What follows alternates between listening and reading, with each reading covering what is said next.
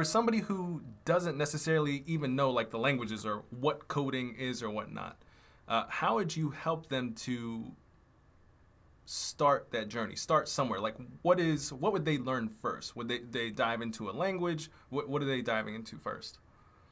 Yeah, I almost always recommend that people look at Kaggle first. So Kaggle is probably the best resource for data science on the entire internet. They have a bunch of Mm, free data sets. They have a bunch of free like micro courses. Like the micro courses aren't going to turn you into a data scientist after taking them, but it's enough to get yeah. started, right? You learn the foundations of programming, the foundations of math, how to implement these things, and it's enough to get you started working on your own projects. To the kind of earlier question you alluded to, like how do you choose a resource when there are so many?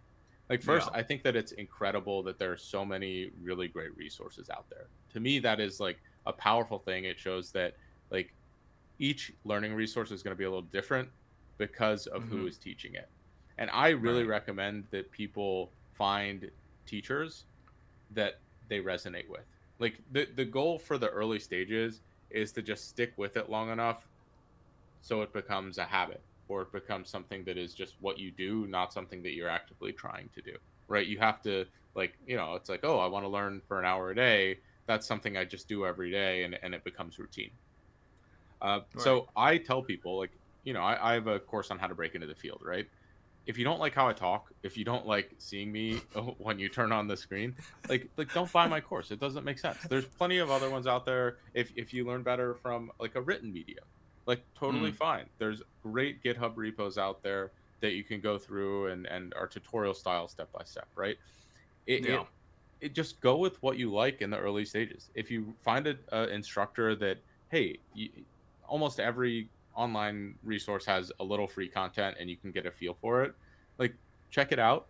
Like, Yeah. maybe spend 2 weeks deciding what resource you're going to look into, but set a hard time cap to it.